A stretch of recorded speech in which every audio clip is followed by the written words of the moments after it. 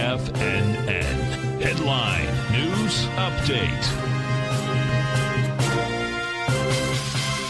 Good afternoon, folks. This is Steve Rhodes coming to you live from the shores of very sunny Delray Beach, Florida. This is your 1 p.m. update, and currently got all the U.S. indices trading to the downside. The Dow's off 268, about 3/4 of a percent. The S&P's off 30, 0.6%. The NDX 100, 173, a little over 1%. Russell, 1.4% or 31 points. The real question is, have we bottomed for the day? So to try to answer that question, what you and I are going to do is first go take a look at the 30-minute time frame charts out here. In the upper left-hand corner, you've got the ES Mini. We do not have a bottoming pattern inside the ES Mini. Doesn't mean that price won't bounce up to 46.83 or 46.78, but no bottom pattern there. In the NQ, we do.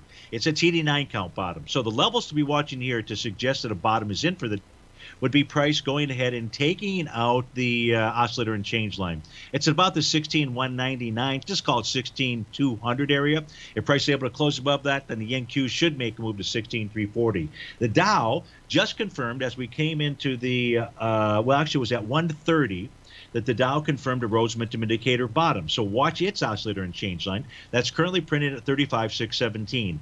If price can move above that, 35,667 is the target, and above that, likely the bottom is in for the day.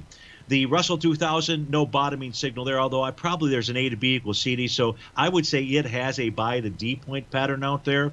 So we've got really three of the instruments, the NQ on a 30-minute basis, the Dow, and the Russell 2000. Of course, that's the December contract. That's fine. I don't have time to change that right now to the March contract. I just realized that. So 3 of the 4 are suggesting a bottom, but they really need to clear those red oscillator and change lines. Otherwise, no bottom in there. That's a real key level of resistance. If we take just a few moments to go take a look at our indice charts out here, as we normally do, it's just that we do have the potential for a bottom out here intraday, and so I wanted to share that with you. Here's our indice charts out here. The Dow remains bullish unless price closes below 35,498. That may be where price targets. You can see 35,952. It's TD9 breakdown resistance level has held a key level of resistance. If price closes above that, it's up to its all-time highs. In the case of this S&P, price is testing support. It's green oscillator and change line. The NASDAQ is below it, but you can see the sideways movement that we've had out here, hence possibly the bottom for the day that is in there. The Russell 2000 likely going back to tag its lows out there. Hey, folks, stay tuned. David White is up next. Have a magical, marvelous, magnificent Monday.